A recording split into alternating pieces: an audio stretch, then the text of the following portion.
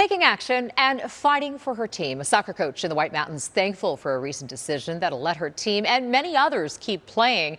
ABC 15's Jordan Bonke following up on a recent decision by the AIA.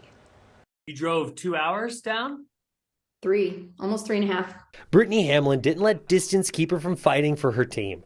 She's the girls' soccer coach at Blue Ridge High School up in the White Mountains.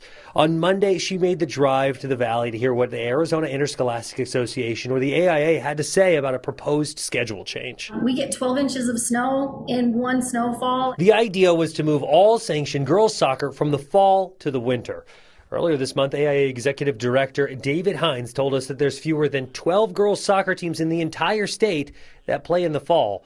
But for the Yellow Jackets in the White Mountains, playing in the winter was a safety concern.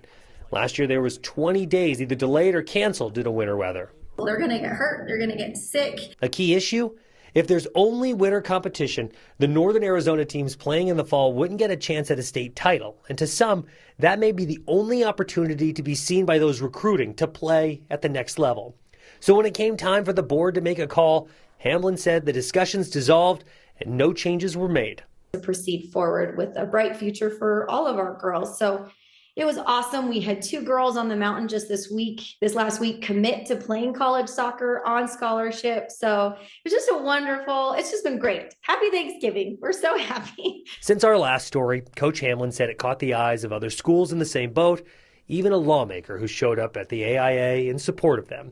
On this Thanksgiving, we're thankful to be trusted with stories like these. The AIA made the right decision, and we are just incredibly grateful to them and to everybody who helped push it along. Jordan Bonke, ABC 15, Arizona. Jordan, thanks.